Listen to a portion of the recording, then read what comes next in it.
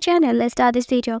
Travis Kelce once again found herself in the middle of a very critical situation because of the backlash he is facing for his controversial comments.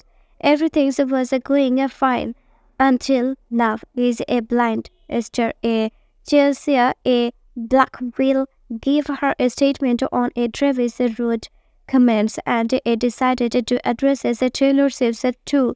Taylor Swift, if you are watching it with him, but what did Travis Kelce do for those who don't know? Let me break the ice for you.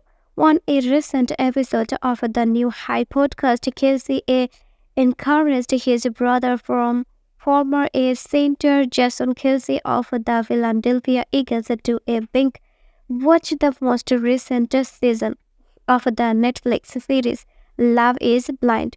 Jason, you have got to watch Love is Blind, man. Travis commented on the new High podcast, it is the worst trust and ever. It's all then a catching Kelce, but it is so fine a good.